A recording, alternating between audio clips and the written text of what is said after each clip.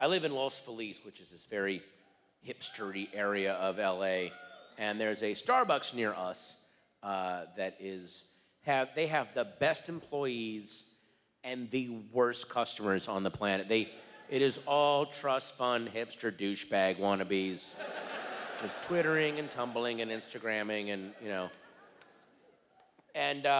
you can't hear the Nora Jones CD over the sound of eyes rolling. That is how hip this place is. So,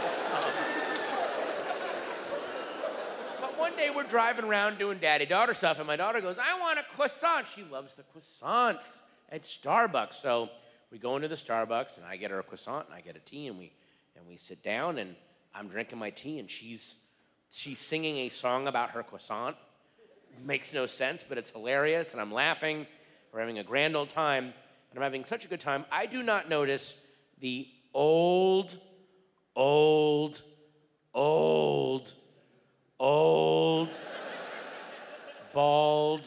black guy with the bright white beard who sits down next to me. I do not see him until my daughter stands up on her chair and says, "Daddy, a monkey! Monkey! Monkey!" She's screaming monkey at this guy, screaming monkey over and over again.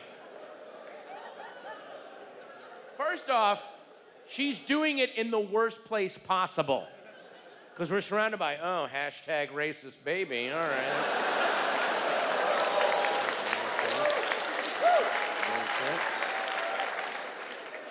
Instagram clan dad.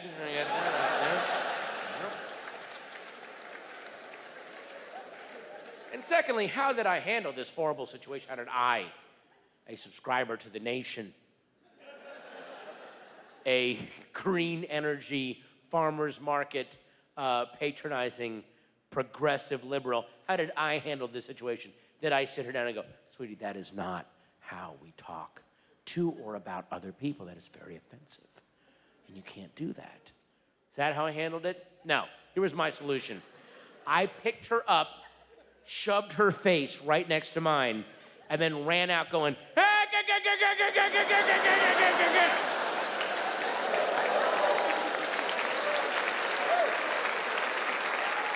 I barked nonsense over her adorable racism. Which, by the way, even if somebody far away had seen that, it still would have looked horrible. Because it would have been this white dad and his white daughter, and then an old black guy sits down and I go, like, Jesus. Little subtlety there, clan dad. What's up there, Grand Wizard?